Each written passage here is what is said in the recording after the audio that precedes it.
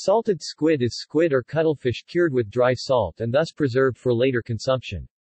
Drying or salting, either with dry salt or with brine, is a widely available method of seafood preservation.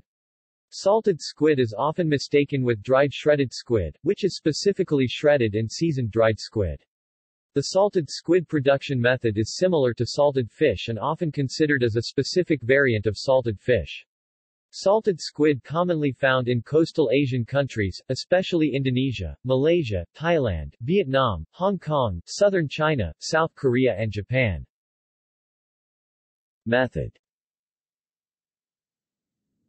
The squid meat is washed with dilute brine or seawater, to wash off contaminants on the surface. Draining is followed with salting. The salting process can be done in wet method, by soaking squids in brine solution, or in dry salting, by sprinkling salt upon squids.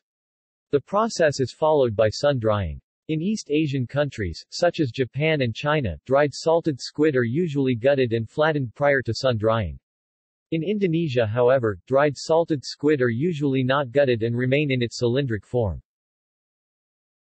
In cuisine. In Indonesia, dried salted squid is one of popular processed seafood available in traditional markets. Usually salted dried squid are washed and fried, either deep-fried or stir-fried, and consumed as a side dish with steamed rice. Stir-fried cuttlefish might be cooked in green sambal chili paste. See also: brining, Cantonese salted fish, cured fish, Ojinjio jet, squid as food.